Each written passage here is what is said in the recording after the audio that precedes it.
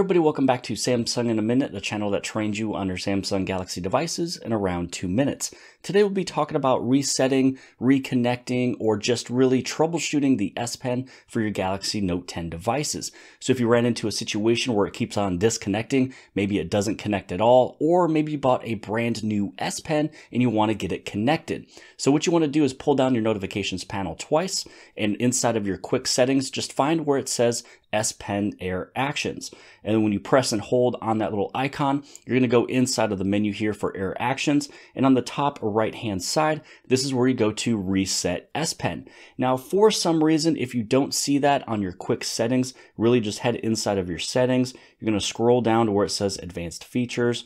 Then you go inside of S Pen, and then inside of here, go inside of Air Actions. It takes you right back over into the exact same screen. Now again, on the top right hand side, go to Reset S Pen.